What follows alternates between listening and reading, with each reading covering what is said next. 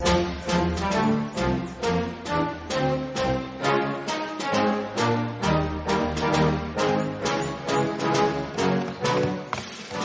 this is Norman Sanzo, and I'm from Bronies For Good, and you're listening to the MBS Show. Hello and welcome to the MBS Show, episode 79. I am your host, Norman Sanzo. Joining me today is Daniel Anthony. Hi, Norman. Hey, Daniel, how are you? I'm okay. Well, first week of the new semester has just started, so it's back to work. Oh, sounds like fun. And talking about fun, I saw you flew a plane. Oh yeah, I drove a plane yesterday night with Elsman. Came over to stay with me. Yep, thanks for coming up, Dashine. Oh, awesome. So, it was hectic from what I saw? Well, yeah, considering that I'm a terrible pilot and a terrible driver in real life, so... Oh, yeah. At least you're doing something good right now. Yeah, that's true, don't want to risk any more lives. Yeah, I'm not talking about that. If I'm not mistaken, you're getting the Seeds of Kindness album number 3? Oh, yes, that, right now, yep. Cool, everybody should get it, because from what I hear, it's a good album. Oh, so you heard it already? More or less, give or take. Anyway, Moving on to the next person is Charlie. Hello, good evening, Norman. Good evening, Charlie. Oh my god, you sound so much good. So better right now. So much good! Yes, you're so much good. Yeah, that's right. Because after you encouraged me to switch from iPhone to MacBook, I guess mic quality has increased. Yay. For a second, I was going to think you said, switch from iPhone to what now? Switch from iPhone to MacBook. That's okay. I don't have a mic, so I just rely on the inbuilt hardware. Which is pretty good. Anyway, our guest for this week is Rommel from Bronies For Good. Hello. Hey there, Rommel. How are you doing? I am doing good. How about yourself? Fine, thank you. Fine. We're doing okay. It's past 10 p.m. But time zones, who cares? When everybody's hearing this, it'll be morning, day and night. It'll be whenever they want to hear it. True indeed. I can hear it 3 in the morning. Yeah, true that. But anyway, Rommel, how are you? I'm good. Just woke up about 30 minutes ago. Good morning. Yeah, Wait, it's is it about morning? It's 8:22 in the morning over here in California. Yeah, okay. So, for the guys at home who might not know this, Rommel lives in the west coast of the States, so it's basically about 8 or 9 a.m. it's 8:22 a.m. in the morning. Yep. No, don't check your watch. You're listening to this as a podcast. It's not live.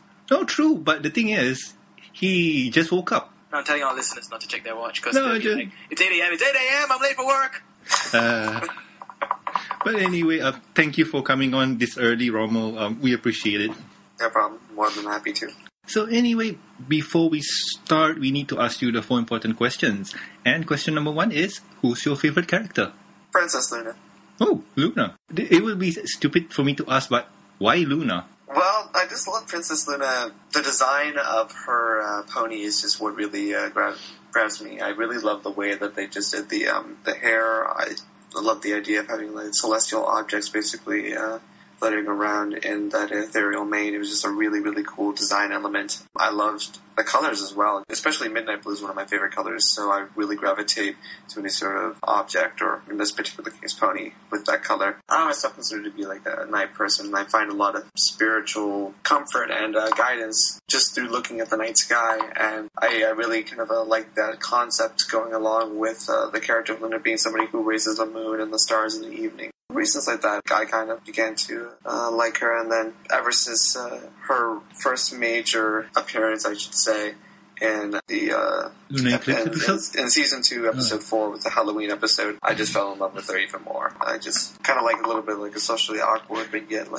domineering and very self-assured character who still is trying to kind of transition into a world that she isn't entirely familiar with. So just elements like that really caught my attention and allowed me to love her as a character. And then just the way she's kind of represented in the fandom is good too.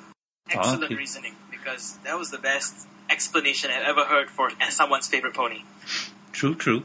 Everyone else is because I'm like her, because she's cute, because she's pink, or something like that comes up. True. Wait, which fan on Luna do you like the most? Not so much Gamer Luna, but definitely something that's been constructed through a few of my favorite fan fictions, I should say. One in particular being... God, what was that one called? It's the one where Luna does the spell...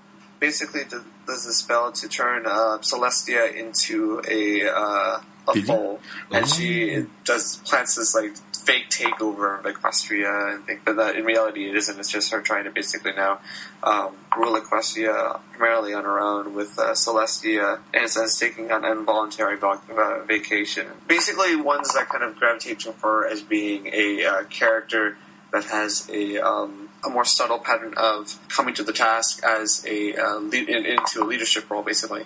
Her developing as a leader and her developing as a responsible and heroic character is ones that I really like of her. And then I also like ones that kind of have her set in the transitionary phase where she's still trying to acclimate into the modern pony era, if you will, as opposed to her being like Gamer Luna or things like that. You know? I see. Yeah, so I definitely kind of like that, you know, especially the idea of abacus. Like, I love that motif that comes with her just using that to perform calculations and figure things out. Okay, cool.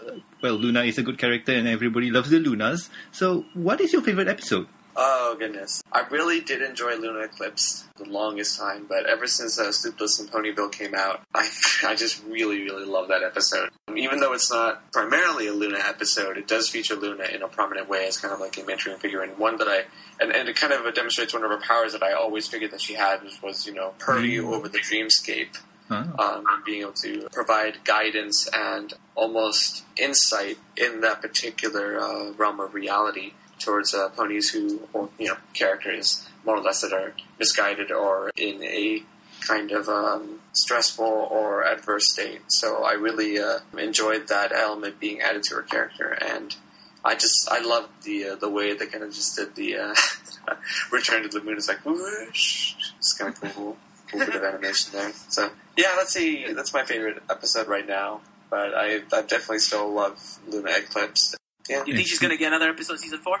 I think so. I mean, there's already been I don't want to say total confirmation, but there's been a very strong indication that there's going to be some sort of origin episode involving, you know, Luna and Celestia and how Luna originally got corrupted. And that was, you know, in the season 4 spoilers that they showed at the San Diego Comic-Con MLP panel. So once that comes out and it kind of creates the set canon narrative for how Luna got corrupted, all of the fanon narratives that explored the various potential ways in which Luna had been corrupted get thrown out the window, and all the people are just like, oh god, my headcanon is no longer applicable because now they have a set corruption story. True. Hasbro do like to mess around with people's headcanon. Oh, Hasbro likes to mess around with bronies, full stop. Indeed. They just don't know what to do with us, really. True. Hasbro do like mess with the bronies, and what to do with us? I don't know. Provide more swag. If you give us more swag, we buy more swags. But anyway, the third question is, Rommel, how did you become a fan of the show? Well, I became a fan of the show about 2.5 years ago, during the interlude between season 1 and season 2. So I had just gotten off my semester from university, and I was engaged in a lot of political activism while I was at school, and I wasn't able to do said activism back down in Los Angeles where my family was staying. So I kind of was trying to find something to fill up the time that was normally taken up when I went out and, you know, protesting, and I found My Little Pony through Team Fortress 2. You know, just at first it was just icons of Rainbow Dash or of Pinkie Pie and stuff. And I was like, oh, where are these icons coming from? And so I started doing a little bit of research, and I read the Know Your Meme article, and I started reading the end of creator-driven animation, that particular article. And the more and more that I explored it, I just was like, wow, this is a really interesting subcultural phenomenon. I should probably take a look at the show myself to see what the hype was all about. So I decided to watch it, and, well, 2.5 years later, here I am. Wow, that's interesting. From activism to ponies. I did not see that one coming.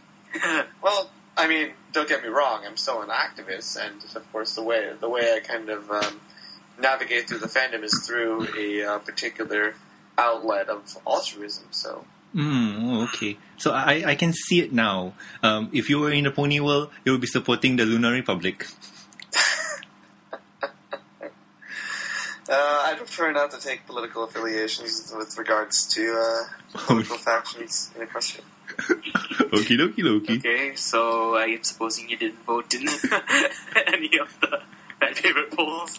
No, I did not.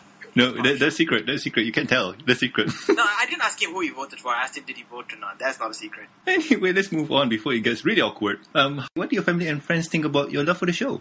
Family is quite supportive of it. They really like the fact of what I've done with it. They kind of tried to push me away from the more radical political activism I was doing, and they thought that this is one way that we kind of diffuse it. And I just kind of found a way to be able to incorporate it into the whole schematic of social political activism, I should say, that I like to involve myself in. So just another outlet, if you will. And they're still really supportive of it, and they actually kind of watch the show a little bit themselves. So, they're definitely encouraging me to do this kind of stuff. And my friends, for the most part, a lot of them are pretty supportive of it. My girlfriend, she doesn't watch it that much, but she's definitely privy to a lot of my experiences with like different folks in the fandom, and she definitely likes to draw, so I'm hoping to take her to her first Brony convention in Sacramento so that we could enjoy a little bit of the community without me being entirely swamped with things to do. And probably get her to start drawing ponies. Oh, okay, cool. Ooh. So what is in Sacramento? I don't really remember. Sac Brony Expo. Oh, yeah, that's coming soon. Yeah, Sac Brony Expo. Yep, next weekend. Oh, cool. Oh, so soon. Time flies, man. Time flies. The last time I checked, it was like a couple more months down the road. Interesting enough for Sac Brony, it's run in a college campus, if I'm not mistaken. Yeah, university campus. Oh, yeah, university. And it's 1 day only, so pretty good from what I heard. If you're in Sacramento, go! It's smaller. Well, go listen to Bronyville. They talked about it last week. Because they can afford to go. Listen to shamelessly plugging Nightmare Nights Dallas. Oh, true. Nightmare Night Dallas. That's an awesome one too. We Malaysians don't go. We can't go. Unless we have a plane. Can't afford to go. Yeah. Distance. You know, Dan, you have a plane, right? Why don't you fly there? Oh, I have. I just can't land it because I end up crashing all the time. Oh, boy. Anyway, Rommel, thanks for answering our 4 basic questions. And, well, let's move on to the next topic. And the next topic is housekeeping. Charlie, why don't you take this one? Okay, in housekeeping, we are going to revisit our previous housekeeping. We here at the MBS Show love playing games, and we really like help in the charity event. What could we do? On the 2nd of November, the MBS Show crew will be participating in Extra Life 2013, which is a 25-hour gaming marathon to raise money for Children's Miracle Network. So what are we going to expect during this 25 hours of gaming marathon? Well, there will be a live stream hosted by Norman Sanzo, and you can join him in a game, or you can just watch him derp around and rage at the game. True, that's true. Live stream, and you can expect some, swearing, some drinks flying everywhere, some carpal tunnel syndrome, and things like that. So the date is November 2nd. Tune in for the live stream. True. We would appreciate if you could donate to our team. Together we can help kids and kick cancer's buttocks. Yay. Links will be provided in the show notes. Donation to me, Charlie, and the show are there. So I tried live streaming a few days ago. It didn't turn out well, but hey, now I know what to do and what not to do. Live and learn. True. That was quite an interesting live stream, though. I was there for a while. Yeah. I was busy because I had people over. But then, yeah. Actually, I'm thinking if I can actually squeeze in a little bit of time, I might just go to class with my laptop and have a cookie clicker running in the background. Because that's still a game, isn't it? True. No, just to get over the 3 hours in class so that I can get through the full 25 hours. Oh, God. Why? The reason I can't participate is because I have class. Okay. So I need to get through those 3 hours. Okay, Rommel, what do you want to say about Cookie Clicker? They were just talking about it excessively on Bronyville yesterday. I don't get it. It's just, it's just cookies. And you're just accumulating endless amounts of cookies. What's the point? I don't know. Now I found the point. It's going to be my 3-hour passport to getting through class during 25 hours. I think it drives upon some sort of obsessive compulsion just to see what is next, or just to get the next upgrade kind of thing. Like, people just want to keep on clicking to see, okay, what's next? It's just crazy. I don't really get it, but I'm quite fascinated by the phenomenon. Well, if it ain't no Oreo, I won't be clicking on it. KO. Oh, I think we can arrange for that, just change the sprite. Oh, but anyway, Rommel, I hope you could help us. Well, if not the Bronies For Good, you personally, with this 25-hour gaming marathon, just be there, say hi to the chat, and, well, maybe answer a few questions like, what do you do? How do you do your miracle magic? Well, maybe something like that. But The secret is in the video games. I ain't going to say much. But I hope you could help. I'd be happy to, and I'm not the only one at Bronies For Good who does the magics, if you will. There's a whole team involved, so... Oh, true. No pressure here, no pressure here. The pressure's on us, but hey-oh, never mind. Let's move on to the next topic. And the next... There's no pressure in playing games, there's a pressure in winning games, but yeah. Yeah, there you go. Oh, and Scootaloo from Brony says hi. Oh, hello. Hello. Hey, Scoots. Why do I know him? Where have I heard him before? Yeah, he's a canon character in the show. No, Scootaloo. He's from Brony State. Oh, no wonder. Oh, right. Anyway, moving on to the next topic is news time. And in today's news time, Fluttershy is best pony, says the hub. While... Was it... I approve. I like this. Alrighty then. Okay, anyway, a while back, the Hub Network did a poll for My Little Pony fan favorite character.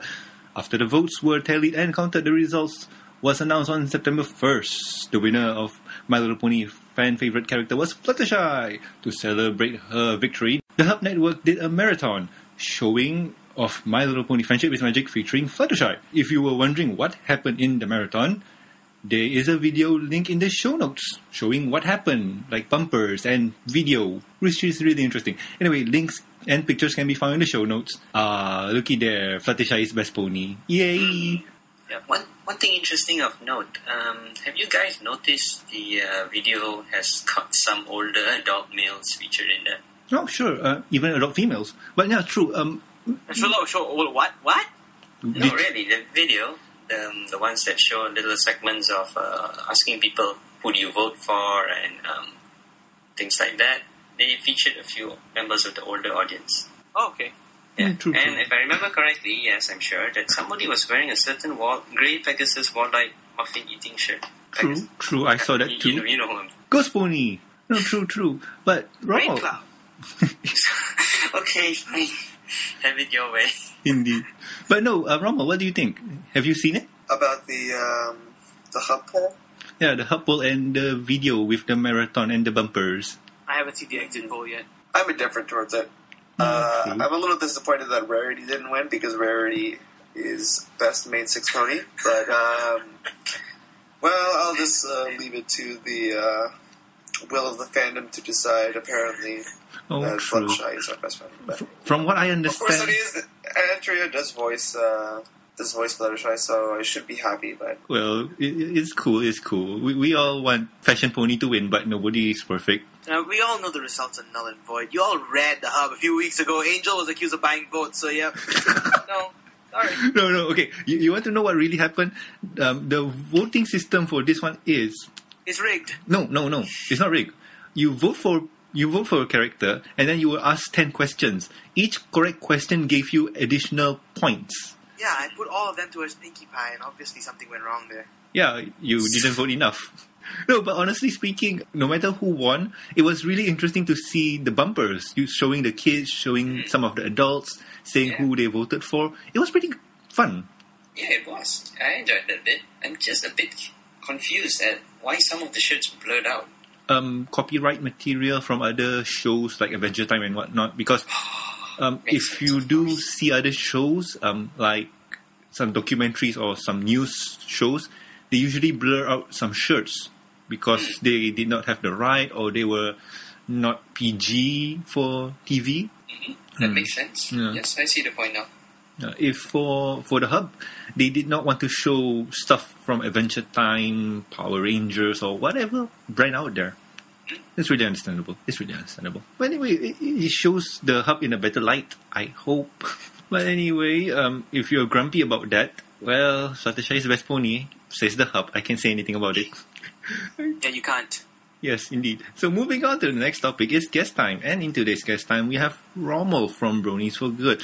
He does the charities and he gives the monies to the people who need the monies. Hey there, Rommel. How are you? I'm good. How about yourself? Fine, thank you. It's just been a derpy recording and a derpy start. Indeed. Yep. But anyway, Rommel, mind telling us who you are and what you do to the people who might not know who you are? Well, as you had already said, I am one of the principal organizers with Bronies For Good, and basically what I do within the organization is I'm responsible for some bit of the PR, I do email correspondence, and I help out with organizing a number of our events. So, yeah, I'm just kind of a general go-to person for it. So, well, I don't know my explanation was correct or not, or spot on, but you work with Bronies For Good, an organization, and help aggregate the money to people who need it? Bronies For Good as an organization generally works towards the advancement of different types of causes of charity, altruism, and volunteerism within the Brony fandom. So, we do organize fundraisers. We put together, blood drive events or other such volunteer events for folks to get involved in. And we also, in general, try to support charitable efforts in the fandom as best we can, and providing people with an avenue and a means to be able to do that. Okay, so before we really go into it, you said blood drives. So there's one happening right now or soon, right? Yes, actually, currently we just announced it about 3 days ago. It would be Nurse Red Hearts Roundup, so that is actually our ongoing community-wide blood drive. It started back in 2011 as kind of like our first bona fide event, and then since then we've basically restarted it each year, making it an annual event to essentially encourage Bronies to go out and donate blood and to provide assistance in being able to get blood donated through different donation centers across the world. And if you go on our site, actually, you will see a comprehensive list of different services that we've kind of compiled that provide links, direct links, of course, to either being able to make blood donation appointments or being able to locate a donation center within your locality, be it, in varying parts of the United States or even in Europe or Australia. Well, I see it here. Any in Malaysia, by any chance? The Red Cross is a global non-profit organization, and they should be having chapters within different parts of the world. So if there is a Malaysian chapter, you can look on either their website portal to see if they have blood donation appointments or some blood donation centers available. Otherwise, what I would recommend would be going into any sort of local hospitals or clinics in your with the respective part of Malaysia that you live in, be in the capital or elsewhere, to see if they're allowing for blood donations. Yeah, that's true. I can attest to that, actually. Hospitals hold blood donation drives from time to time, and they are pretty good benefits if you go as well. They will give you a card, and apparently if you take enough, yes, they'll give you an isotonic, like one of those electrolytes. What isotonic? I got a Milo. Fine, they will just give you a drink. Okay. And you can accumulate your rewards over time with your card. You might get benefits as well, such as... Where do I go for this? I've been donating blood for the past 3 years, and this is the first time I'm hearing about rewards. Yeah, there's a card. At least the government hospitals gives you a card. I have the card from Sam Darby, but I don't know. Okay, sure. Guys, Rommel might be a bit confused. Rommel, Charlie here, he works in the hospital. He's a doctor, so he knows a lot. Yeah. And I'm the numbskull. I don't know anything. Because what happened the last time I went to the National Hospital to donate blood, they said, the blood bank's closed. We're not accepting blood. I'm like, you said what now?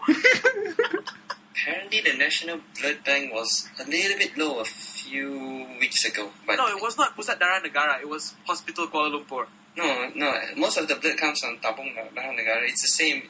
It's all sourced from like one big center and stuff. So. Yeah, but they didn't want my blood. Wow. I don't know what to say of that. Okay, fine. Moving on. So, okay, you heard it from Rommel and Charlie here. If you can, go donate blood. It's good. People might need it because some people like Daniel Derp and get into accidents and they need the bloods. Accidents? Yeah. Most young people require blood transfusions for accidents. Because for me, you only live once, so... Well, I mean, even in the United States alone, there's only a small portion of the population that is active blood donors.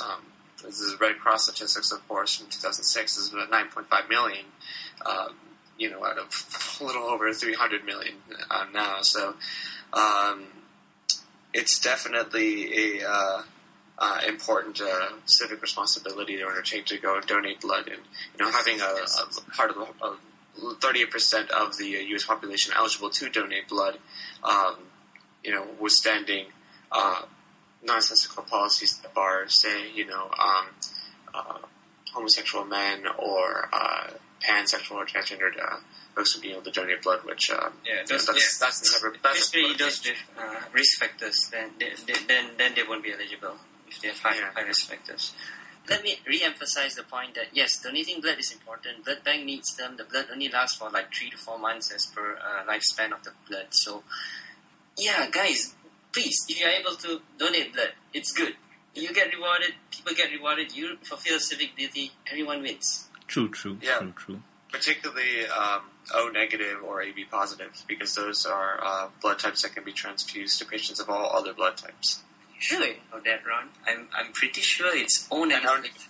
O negative can be transfused to all blood types, including AB positive. Correct. Plasma can be transfused to patients of all blood types. Of all other blood types, with the exception of AB positive.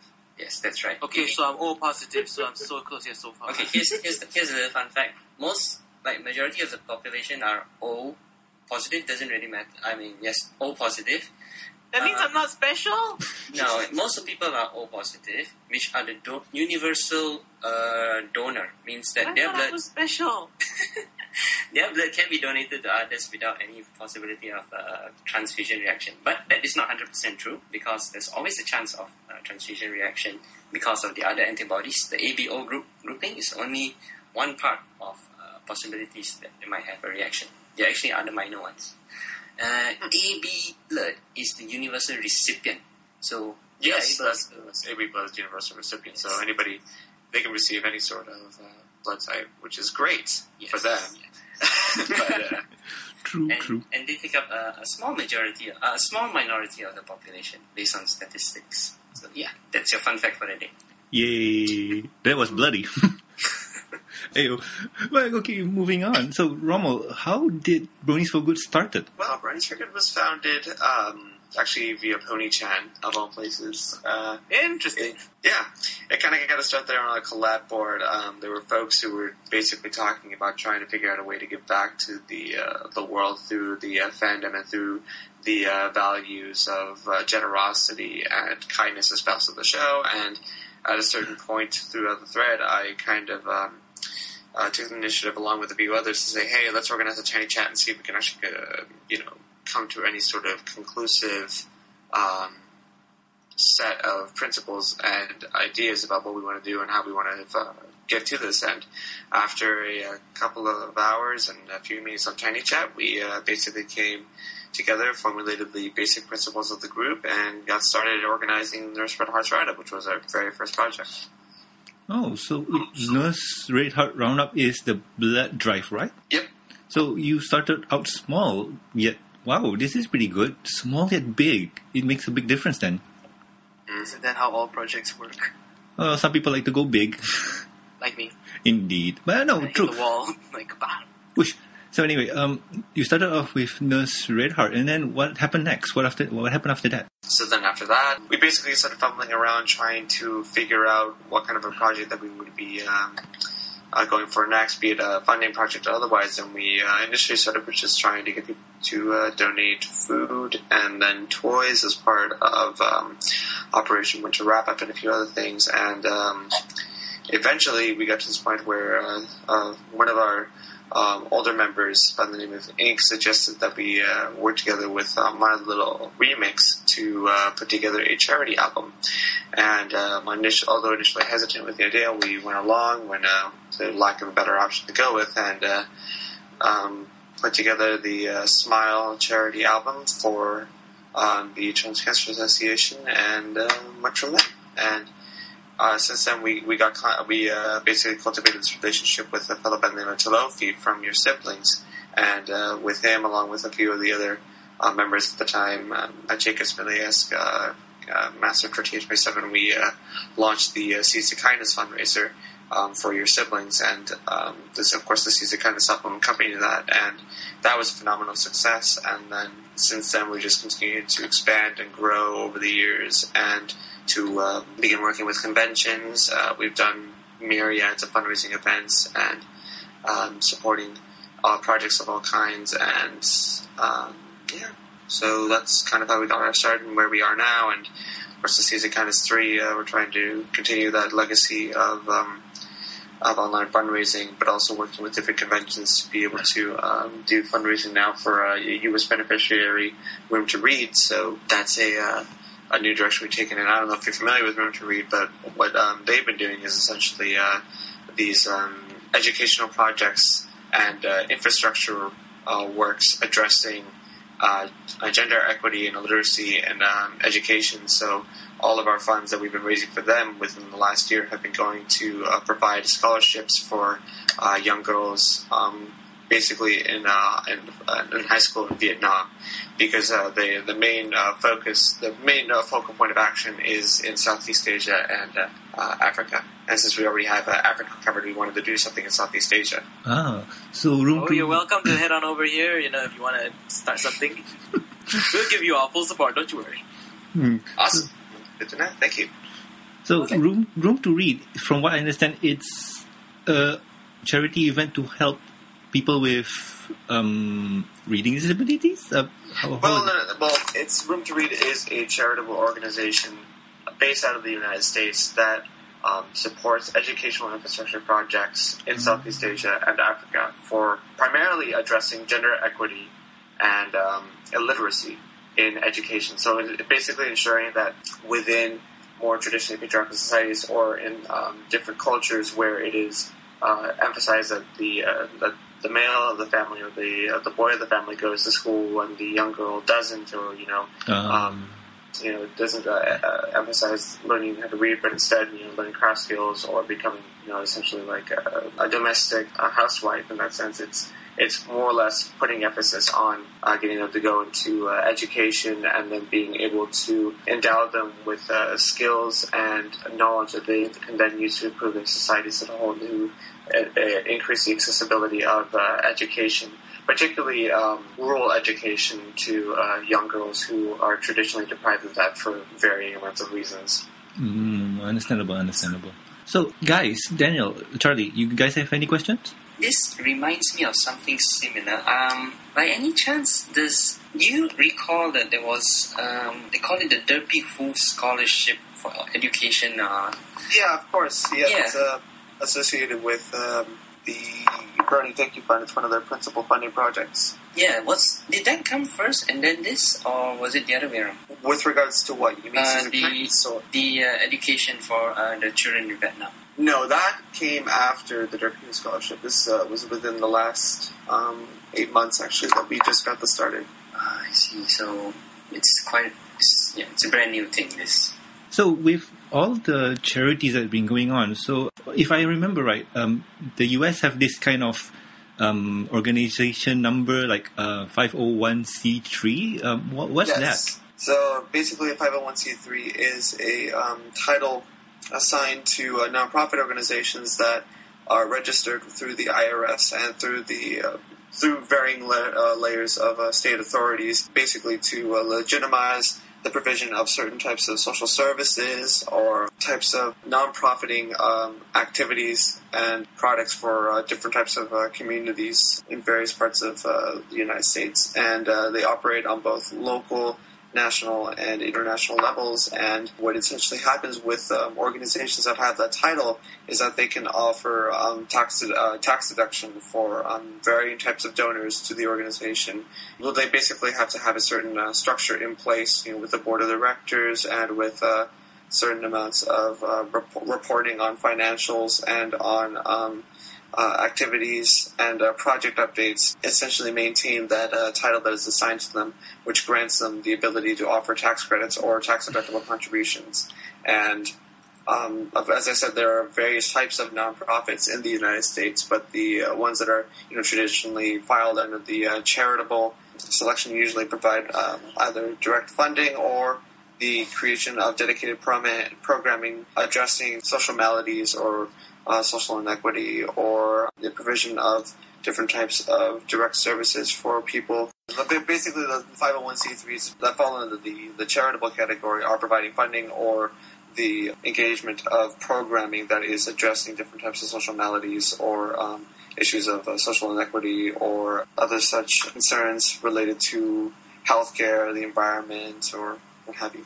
I'm on the wiki page here. I got no idea how legit it is, but the wiki page here says the 501(c)(3) covers religion, education, charitable, scientific, literary, testing for public safety, to forest national, or to international amateur sport competition, or prevention of cruelty to children or animal organization. So it covers a lot. So anyway, 501c3, what it means is people can deduct from their tax. Yeah, basically you can deduct from your form, is it 1080 or 990? I think it is your 1080 income forms, which essentially detail how much income you're receiving and where you're kind of putting those funds, and essentially breaks down the amount of money that you can use as the disposable income or money that goes to particular funnels, such as paying for bills or paying for mortgage or education or other such debt obligations. Or it also allows you to be able to say, like, these are one of the avenues that I put my excess disposable income, such as in a 501c3 or what have you, and it provides you tax credits that then can either give you additional funds back during the tax break period. Well, no, it wasn't necessarily a tax break, but it's a tax refund period in April, or puts you eligible for certain tax breaks. I'm not entirely familiar with the structure myself, but those are some of the elements that it does lead to. It does have a place in terms of charitable fundraising, but there are issues with the structure itself, especially in terms of having to maintain the certain degree of bureaucracy to keep the title, and the amount of time that you're placing in keeping that title versus the amount of time you're putting into the projects or the service that you're trying to provide, and the restrictions on political stancing that you can take, or on the degree and efficacy of that service. And that is interesting. We may need to look at some more, but I think what you explained is pretty good. It's pretty good. So, besides getting exemption and stuff, is Your Sibling and Room to Read part of it? Well, Your Siblings is a German nonprofit, so they can offer tax-deductible contributions for folks in Germany or in other parts of Europe to which have policies allowing for the respective citizens or donors to claim tax deductibility on contributions to a German nonprofit. In terms of donors in the U.S. or in other parts of the world, it really just depends on the particular policy infrastructure that you have in place within your overall political economic structure. So for donors in the U.S., donating to an international charity like Your Siblings, although at one point could have been a tax-deductible contribution, no longer is. So if you're donating to Your Siblings, it's not tax-deductible. Well, they still should, because it's a good cause. Definitely should be, and that's why we have donation incentives in place as a way to say, hey, if you still donate, you still get stuff, So true. It's not tax deductibility, and the number of folks that are going to be preoccupied with tax deductibility, especially with regards to this fandom, is few and far between. So we don't have to usually worry so much about that. But always being able to offer that as an option is important. True. Especially making larger donations. True, very true. So I see here that you have GalaCon and BronyCon. So how are they involved? Well, GalaCon and BronyCon were involved with us in varying capacities. BronyCon, we initially were going to have the charity auction go to Your Siblings, but because of some legal snafu that we encountered when being able to process international contributions, we had to go with a more local nonprofit. So basically, we worked with them to acquire an organization by the name of Cure Search for Children's Cancer as a beneficiary for BronyCon, and they provided us with a table, and they also provided us with some logistical support. And what we did is that we basically organized a charity auction and put together a framework for charitable programming in BronyCon, at least. And then in GalaCon, one of our other members specifically worked with the staff to organize a charity auction there and to ensure that all the funds went directly to your siblings, and also the table, to which had varying amounts of memorabilia and paraphernalia that was available for donors who chose to give to your siblings. Oh, that's cool. That's cool. I wish I could be there to see it in action, but like I said, being here sucks.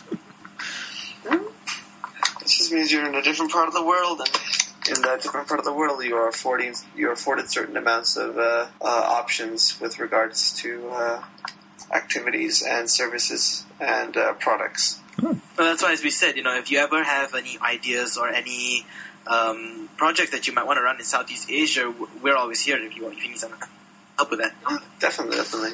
If you're planning any expansions in the near future, perhaps maybe to somewhere else to do another campaign or something, where would you be looking for as probably a feasible place to start? Well, at this time, we're not actively looking into expanding our operations simply because we've gotten to that point where we have a lot of projects and initiatives going, and we need to focus on getting those taken care of. But when we do choose to expand, I personally would like to see us go into South America or Central America, doing something down there. We're cultivating some relationships with any bronies and respective communities and orgs down there. And, of course, also being able to move into other spheres of development, particularly in either sustainable environmental projects, like agricultural projects, or even moving and supporting like social economic. When I mean social economic, I mean like social economy-based initiatives within varying types of communities in either Southeast Asia or in South America.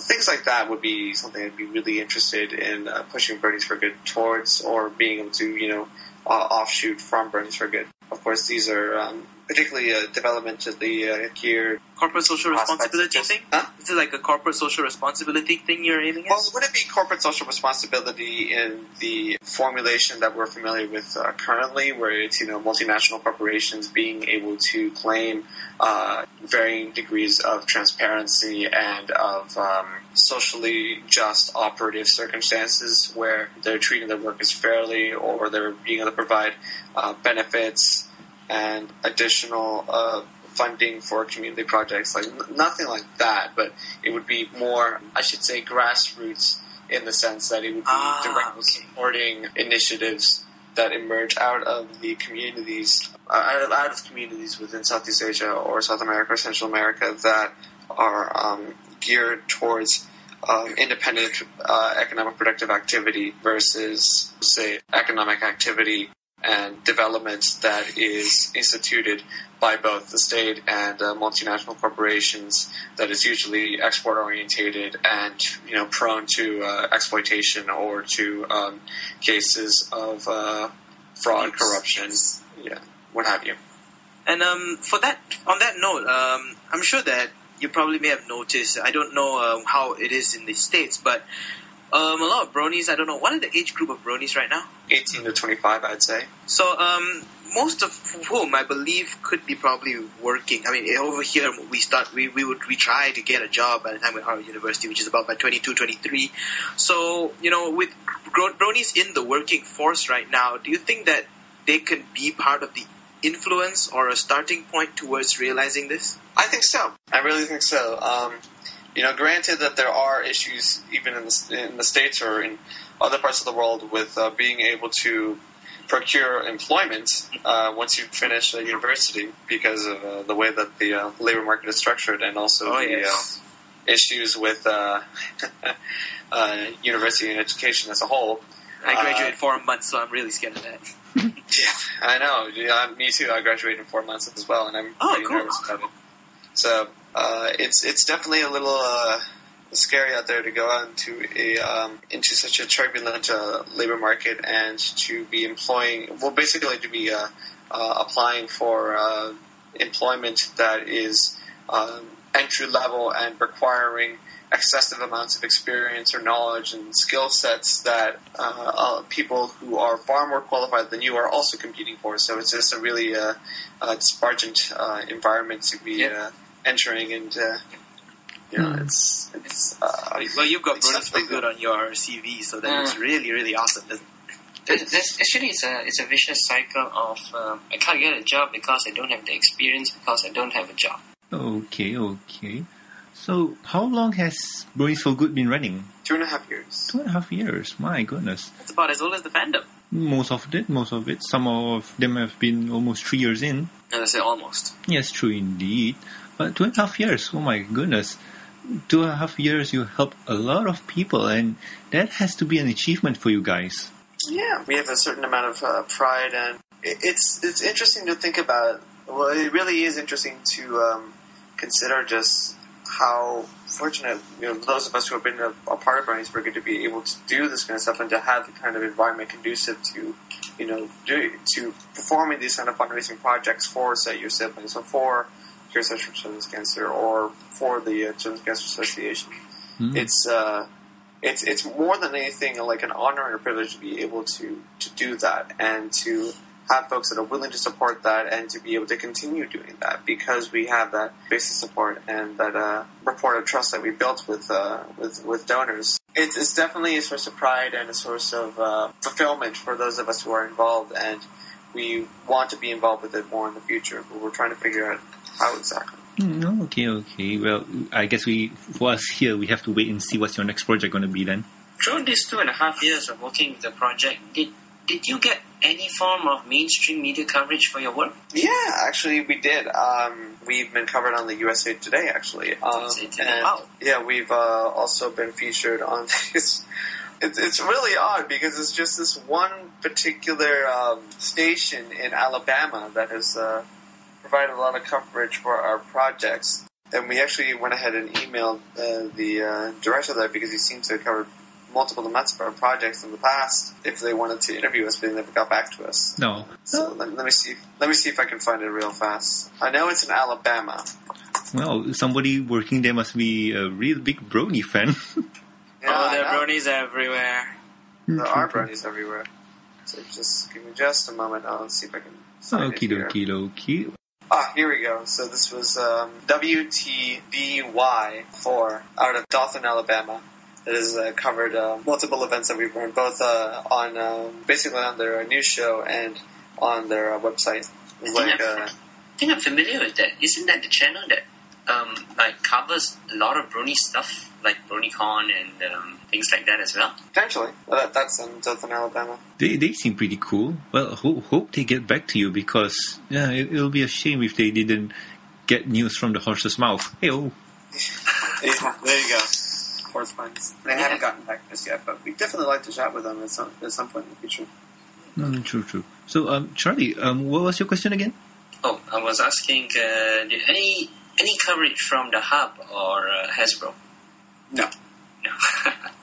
Basically, they did not acknowledge your existence? Not yet. Well, they look favorably upon us, and we've had some correspondence with Hasbro in Germany, and we've also gotten stuff.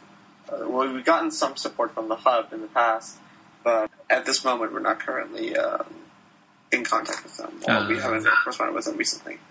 So basically, they just say, hi, you're doing a good job, thank you for promoting My Little Pony products. Okay. Sounds kind good. Of, yeah.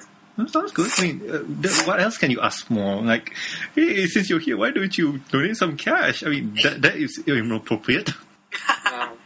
Actually, it'd be nice, but that's what Hasbro will do. Like, oh, you're buy our stuff. Would you care to elaborate a little bit further on that?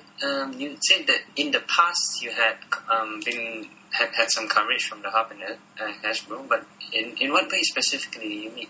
We haven't had specific coverage, I should say, from the Hub or from Hasbro, but we received messages of support and offers for products and promotional materials that we could use in our events.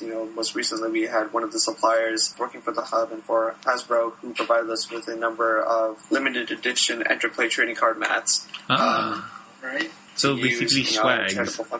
So yeah, those were examples of ways that they have supported us, and that's more indirectly than anything, but it's definitely been a kind of a bit of support that we've received, but we've also gotten a lot of the show staff through both the Studio 8, or excuse me, not Studio 8, Studio B Studio and B. the Hub. Studio 8? Oh, wow. Oh, that's cool. I'm sorry. Yeah, it's early in the morning. Studio B and the Hub to come on our various events to help drive up promotion and to spur donations. So in that way, they've kind of indirectly supported us. But in terms of directly being in communication with them, that isn't necessarily the case. But that's pretty Especially awesome. Soon. It's pretty awesome already. Getting show staff to acknowledge our existence. I mean, that's a plus point.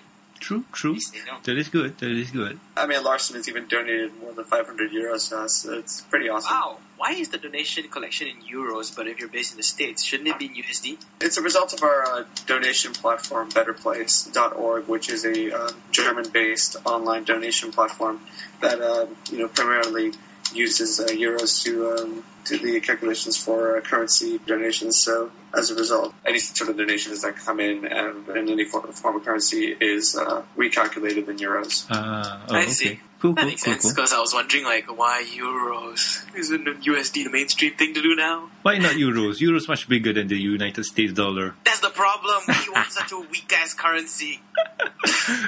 True. It's for all of you listeners who don't know the exchange rate, it's about 4 ringgit to the euro. That's my lunch. That's better than the Argentine peso to the U.S. dollar, or even to the euro, because that's where I'm from originally. Oh, you're Argentinian. Yeah. That is interesting. Okay, I thought I had it bad. No, but seriously, talking about people from other places, you're not the only one involved, right, in Bronies For Good? No, definitely not. Oh, so who else is involved? My name dropping? Yeah, sure. We have Talofi, who is a Your Siblings co-chair and general sparkly pony, as I like to sometimes refer to him, or fluffy pony of our own kind.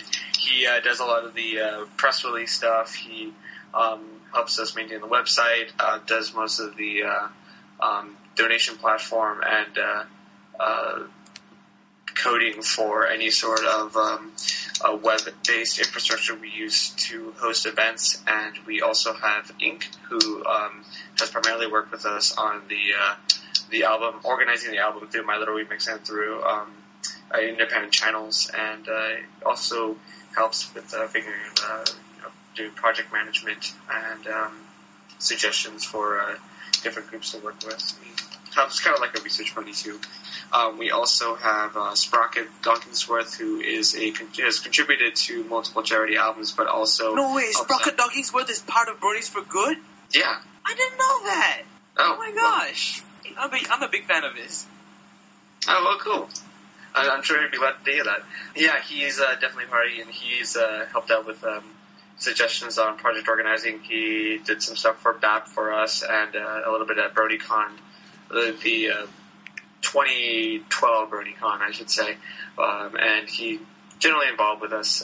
We also have Kevin Mayers, a.k.a. Master Tortilla 27, who does a bit of the convention circuit for us, has contributed varying amounts of products and particularly scarves and little crafts like that to donation drives, and has helped out on occasion with PR stuff.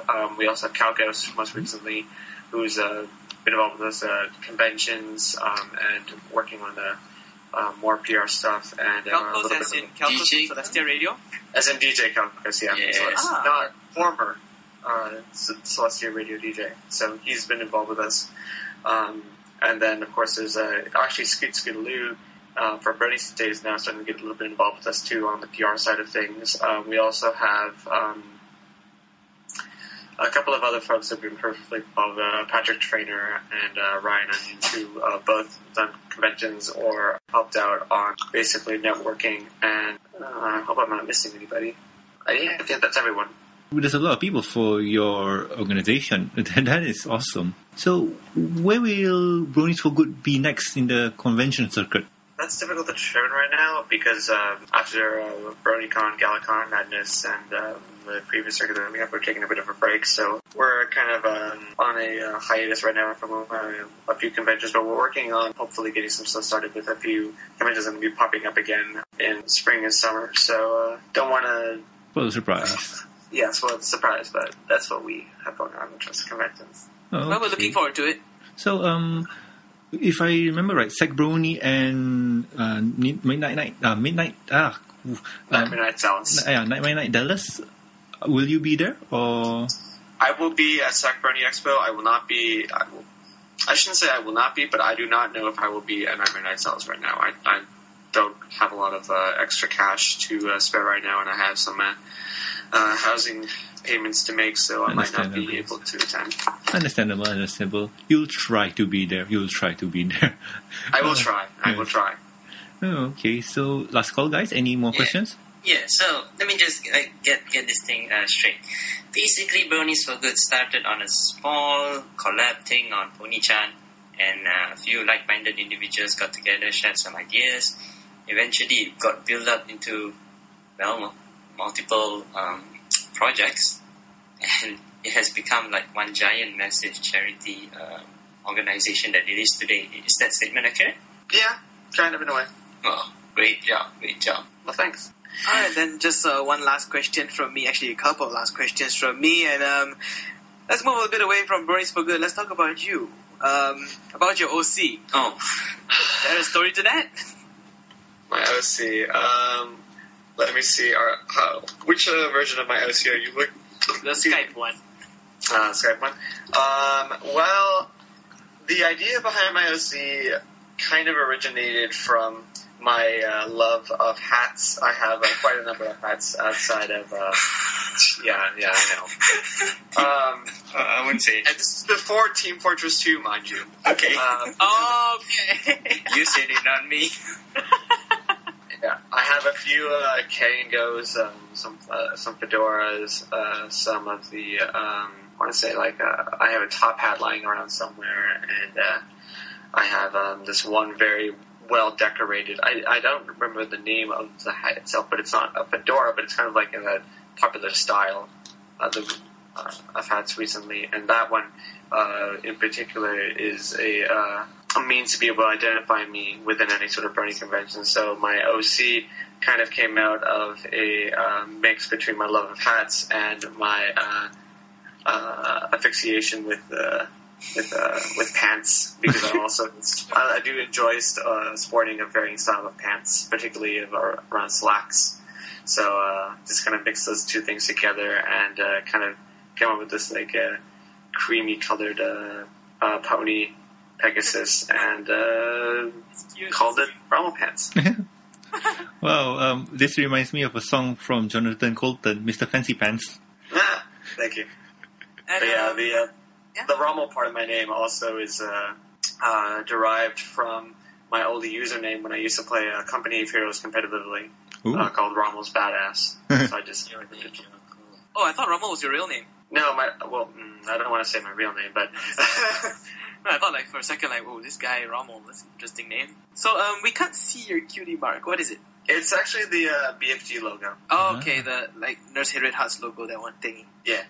Okay, alright. So nice logo, product placement. So anyway, when you're born, you're branded. Nobody tells you who you are. Indeed.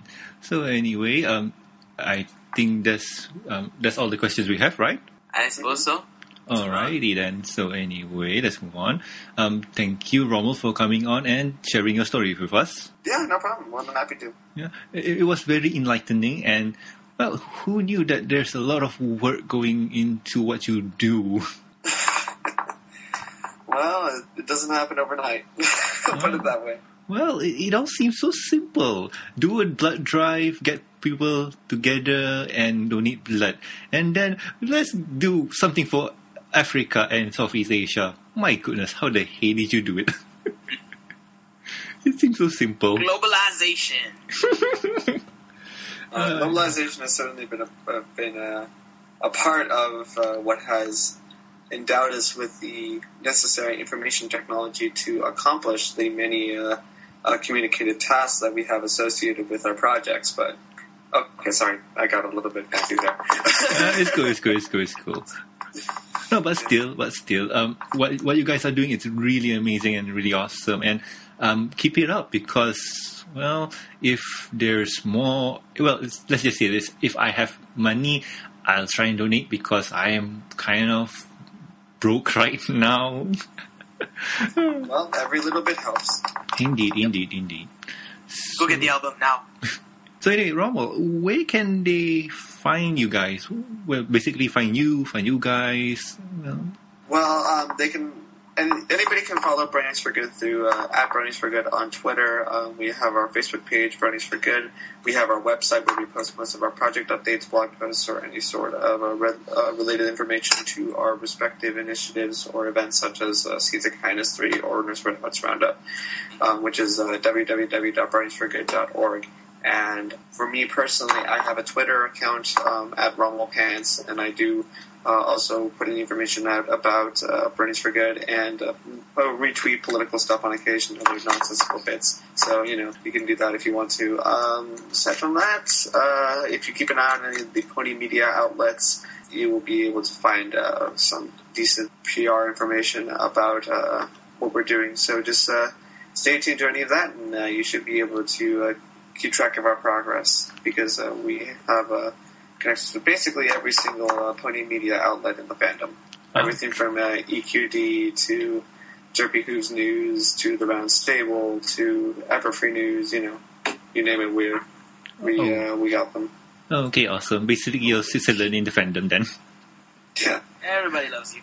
True, indeed. Everyone. Oh God, no! Reminds me of that Raymond episode. Anyway, you heard it, guys. If you do have the extra cash, go donate to Bronies For Good. They're cool, and they're helping people out. So wait, before I move on, Rommel, is there a button on your website to say donate? There isn't a button on our website that says donate, but the easy thing that you can do is you can either go just to Seeds of Kindness 3. If you click on that, it'll take you to the Seeds of Kindness donation page on your siblings, and you can place your donation there. You can also hit up the Forum of Good that we've established on PonyChan, which is a new initiative that we just got with them going, and you can go there and we can facilitate any sort of question there about donating either to your siblings or to Room to Read, because we do have a means to be able to do online donations for Room to Read, so you can do that. But for the most part, if you do want to donate directly to Seeds of Kindness, all you have to do is just go to SOK, which is SOK.YourSiblings, YourSiblings.org, and then you can place your donation there. Okay, I'll try and add that into the show notes. So anyway, guys, that was Rommel from Bronies For Good. Anyway, let's move on to the next topic, and the next topic is shoutouts. And my first shoutout goes to you, Rommel. Thank you for being on, and thank you for sharing your story, because it has been a really amazing story, and keep up the good work, because what you're doing here is really special. Thank you so much. I really appreciate your support, and I really am humbled by that kind of a compliment, because I really enjoy doing it. I'm just doing what I feel like is something that I should be doing. And the fact that people appreciate that and are willing to support that is really awesome and wonderful. And I really relish any opportunity to be able to be a part of Bronies For Good and to do what I do, and to also work with folks on forwarding the different types of causes and projects that Bronies For Good does. Okay, awesome. And if you do have any more projects, do let us know, and we'll try and promote it. All right. Okay. Certainly will. Yep, sure. And my second shout out goes to you guys, Daniel and Charlie. Thanks for being on here and helping me, because, God knows, I can't work on my own. Oh, thanks, Norman. You're the best. So sorry for being so derpy and no. So anyway, Dan, what about you? Shout outs. Well, first of all, shout out to Rommel. Thank you so much for being on. It's a great pleasure to meet you. No problem. Likewise. And of course, another couple of shout-outs to the local bronies. Elsman, thank you for coming up to KL. I know it's going to be one of your last few days in KL for now. So, yeah, thanks for visiting. Thanks for coming over. To Mel Hilton, thank you very much for coming out for the meetup yesterday. To Zane, to Adam Shane, to all my friends, thank you very much for making this weekend awesome and robbing me of my assignment time. But anyway, yeah, friendship is magic. Yeah, friendship is magic. True. Charlie? Yep, I guess my first shout-out would have to go to Rommel Pants as well. Well, thank you for the very enlightening experience, and well, we really learned a lot about Bronies For Good and, well, kindness, charity, all that stuff. Well, thank you. I guess I should be humbled for receiving 3 shout-outs, huh? Yeah, that's no And problem. I guess my second shout-out would have to be the National Blood Bank for, well, giving us enough blood. Thank you very much, National Blood Center. Yay! I donated to them last round, so yeah, you're welcome. Oh, yeah, sure. Yeah, it's a...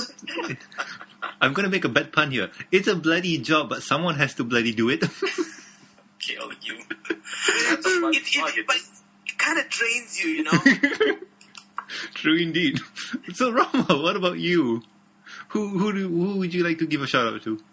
I'd like to shout out all of the awesome, amazing team members of Bronies For Good. I love all of you. You're fantastic. We need to go out for tacos sometime. Aside from that, I just want to give a shout out to basically everybody in the fandom who has donated to us, or has been an essential part in making our projects as successful as they have been. So thank you for donating. Thank you for participating and making what we do possible. No problem. We are there to help, and well, if we could help in any way, we would help. We'll try to help. You should have like a global Bronies For Good social sometime. Everybody meet up in your house or something like that. Oh my goodness, that would be insane.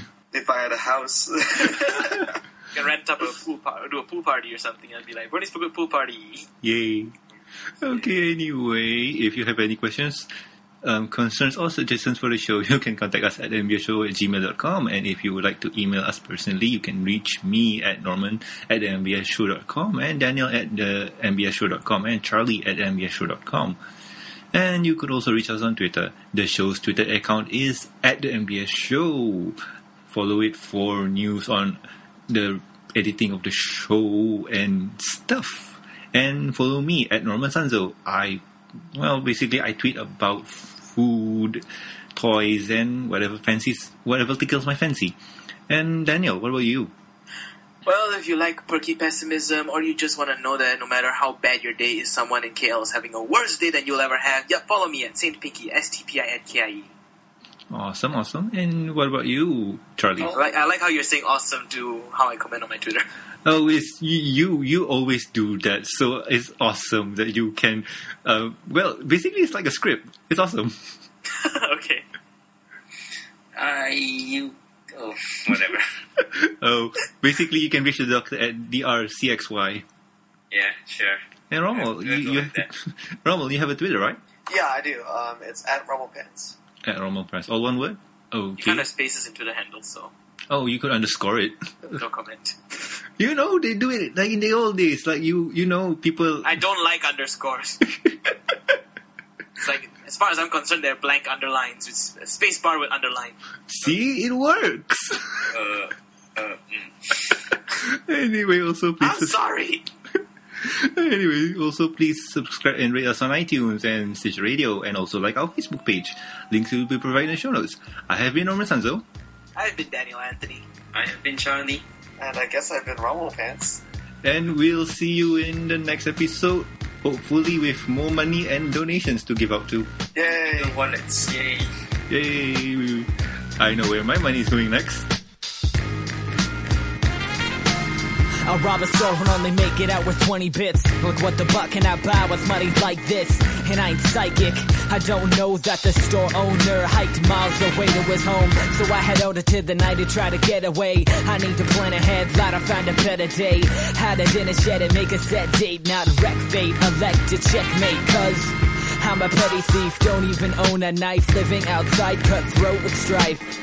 What's wrong from right? That's past me. Surpass the fast you grow to backlasting.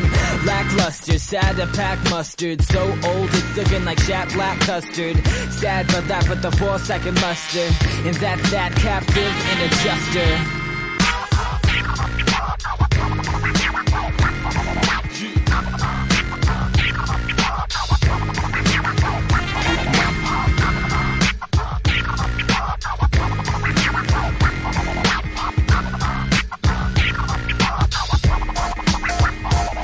Y'all, I'm a two-bit criminal whose loot's pitiful, cynical. My lifestyle's too minimal. Kill you just to steal food for real, dude. It's a cold world, catch me in a chill mood.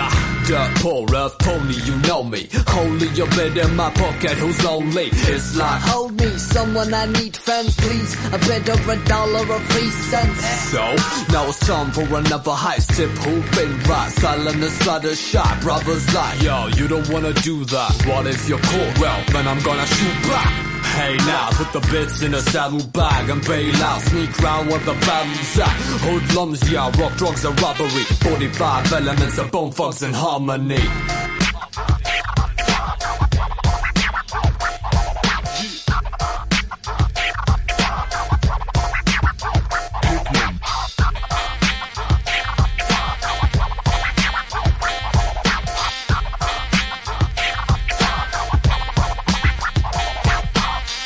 Ran down the street, my saint tuxedo, leaving pockets rain, lane, brain, mosquito. Bits obtained, whilst remained incognito. Steal from the rich and sustain my ego. All I need is my bobby pin and my screwdriver. So many crimes sympathize in the news writer. Hey, sneaking is hell on my knees. At night seeking the smell of pastries. It's tasty and that's why I do this. Answers a step before leave raw guard stupid. Sight of a locked door makes he fucking lose it. Taking up zebra self close just to get a few bits. Disguises an intricate ruse. Getting caught means a definite bruise. Speaking of this incident too, pow! Now the imminent snooze. Give me a second, guys. Romo, were you clicking on the mouse? No, that was Ben. Was I clicking on the mouse? Yeah. I stopped already. but Are I you, can still hear are it. you using a MacBook? No, I'm using a laptop, an HP. Okay, so okay, that could explain it because there were a lot of katak.